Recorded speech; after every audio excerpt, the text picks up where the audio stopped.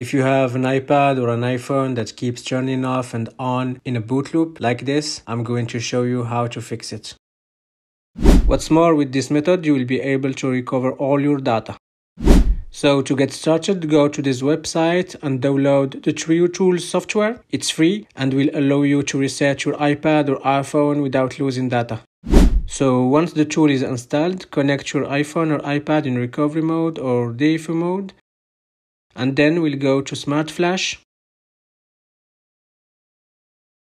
Like this.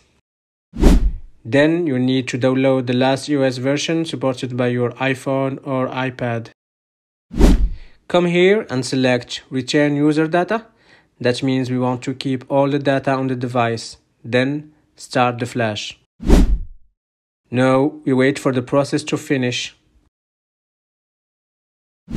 Your device should show the screen during the process.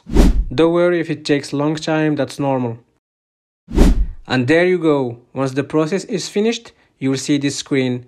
Your device will be fully reset and functional with all your personal data still intact. I hope this video has been helpful to you. Don't forget to subscribe.